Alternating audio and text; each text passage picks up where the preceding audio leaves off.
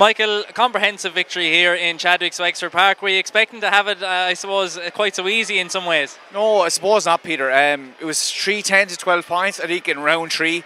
Shelbourne beat us by, so it was about focus and I think being a bit more disciplined. And Shells are a very, very good team, and we didn't expect it to be like that, but we just settled down early on, Peter, after the Shells goal. And to be honest, we just went after then, and the boys opened up a little bit, and we kicked well today.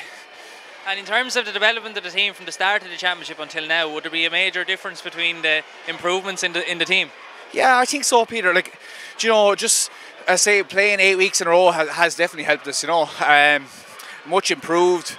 We just got used to training 2 times a week, and happy with the development all through. And I suppose just getting asked to compete, it's just something that we put an emphasis on this year, whether it was first rounds, or second round, or lads coming in, or whoever's coming onto the team, that they compete. That was the whole thing.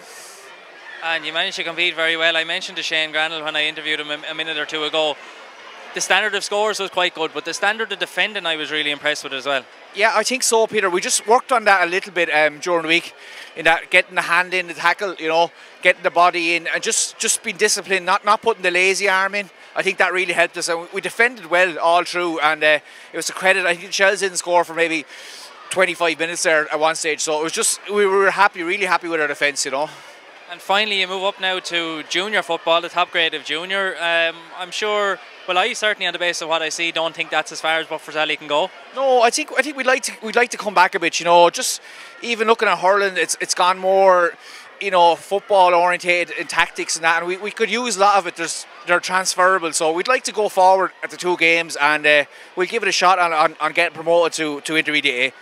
Well, congratulations, Michael, and well done. Thanks, Peter. Thanks very much. Appreciate that.